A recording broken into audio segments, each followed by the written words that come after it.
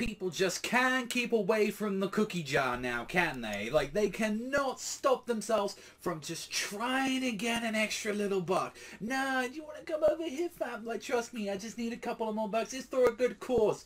So, now we've got a new thing going on. We've already talked about other slimy, like, anime businesses, like, going on, trying to do some shady shit.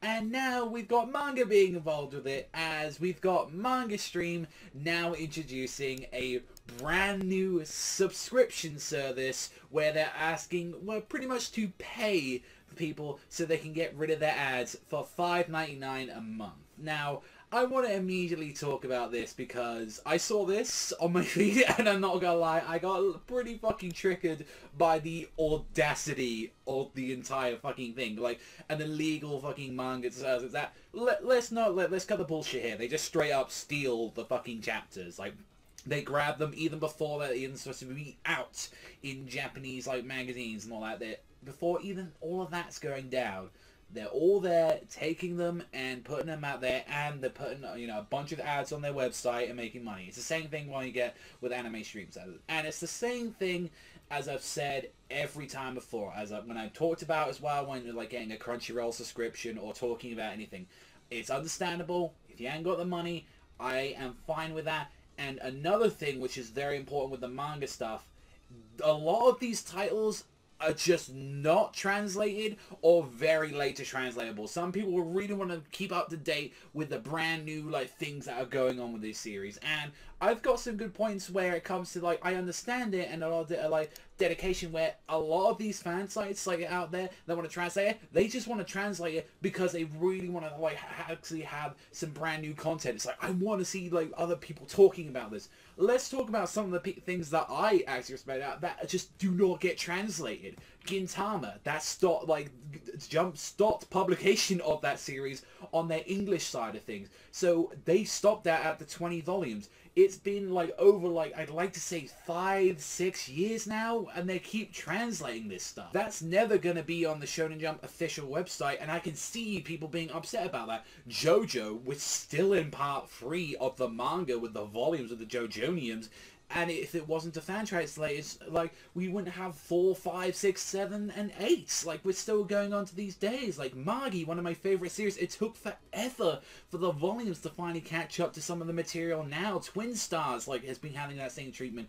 And a lot of the series that I follow, but, like, a lot of the stuff that I review when I was reviewing Fairy Tail, the Fairy Tail chapters coming out, because they always used to come out late. Like, it was just how it was. Like, I'm not gonna, like, condone people for it, but I will condone people trying to make a fucking buck off it, because regardless of what, like, as much as I would love to see, like, Shonen Jump, like officially translate some of these titles that I love, same thing with, like, Kondansha, Shonen, so in a dream world where there are all the series that we want to see and get translated, I would love that. It is physically impossible, though, with the amount of series on there. What we can do, though, like, at this point, is get the series on there and then try and keep bugging a lot of the services that are saying, hey, how about some of these series? We've been seeing digital sales recently becoming a big comeback recently, especially with stuff that we've seen with, like, Rave Master. That was a series to me which I thought was never going to come back ever again, and they decided to re-release that,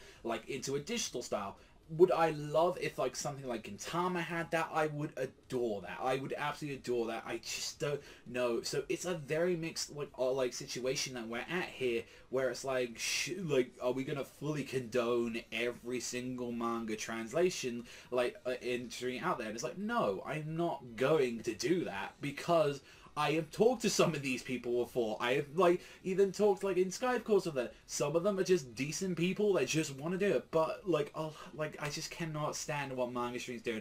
And not to mention as well, just the shit on the service itself as well. One, they're very fucking lazy when it comes to a lot of their translations. Like, they do take their sweet-ass fucking time with some of those series. Like, I remember they had, like, Magi and a few other series there for a while, and they just take the time with it, just don't give a shit. And to be fair, I've heard a few stories here and there about Manga Stream, how they shitted on a lot of other fan translation sites by just taking a lot of the other translators like from like these other sites, and just two as well, just like, hey, we're really going to try and push this series, and since they were a lot more the bigger brand, they'll be like, nah, fuck you, we're going to be started doing this now. There's a whole bunch of stuff with like this site, like it always has some sort of issue with it. But I want to ask you guys mainly, like, what the fuck do you think about this? Because, like, they're charging $5.99 just so you can get rid of the, like, the little mini ads that you see on there, just to get rid of the stuff that, you know, just helps them pay, which, you know, regardless of what, they're going to get fucking pay enough already as it is. Like, and you get to have a special color on your little thing when you leave a comment on the website. Whoa, I mean, that is just worth $5.99 a month. Or you can just go to Shonen Jump, which is $25 a year, and you get over a dozen titles. There's also as well, they have their free section, which is a ton of stuff. A huge, massive catalog of Shonen Jump series on there, from Dragon Ball Super. Then we've got the brand new stuff from the Death Note creators. We've got Haikyuu on there, Gray Man, like, you could go on and on with this list, and that's not even talking about the subscription itself, where you get all of the brand new, like, Shonen Weekly series on there. Like, there's a few that they're, like, kind of, like, not on there, like some of the brand new series that they got on there, but a lot of the time, it's majority of the magazine and stuff that people really want to see on there. Like, and that's the thing, where, what if, like, for the people, though, that want to see that stuff? Like, it's just how it is, and as a broken record player, Dream World, I would love if, like, all of these magazines had their kind of shit together with this and be like, hey, here's your title here, here's your Black Clovers, here's your Gintama, like, here's all of that good shit right there under one giant package like that. You pay, I don't know, let's say $50 a year for not only Shonen Jump, for Kodansha, every Kodansha title that you can think of, like, just get it all in there, get it all these Shonen Sunday, like, it adds about, like, a fat, like, all of this stuff that you read, because I read quite a lot of things, and a lot of them are just never going to be translated, or none of that, like JoJo, like, that's going to take years and years before, like, all of that gets translated, but I love the series. I love a lot of these series, and I want to support them, and just can, and that's why we have fan tracing. But this has gone on long enough. I want to know what you guys think. Also,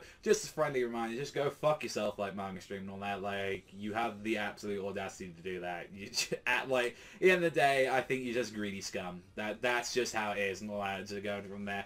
But then again, if you still use the service, I don't blame you, but, like, just look at them next time and see what kind of, like, shady shit a lot of, like, these translation sites and a lot of these anime streaming, like, sites are trying to do. That's why I still try and recommend people to go with the official stuff, like, stick with your Crunchyroll, stick with your Funimation, stick with, like, the stuff that you know, and especially Crunchyroll has their own manga stuff as well. They have a lot of the Kodansha titles on there. They have Attack on Titan. They have Fairy Tail. They have Fuka, Yukio Holder. They have a bunch of titles on there. So it's not just Shonen Jump and, like, Bookwalker and, like, Amazon. Like, a lot of these series are, like, already on these sites already. So you can get them officially in great translations, by the way. So that's all from me. Thank you as always for watching, and I'll see you guys, though, next time.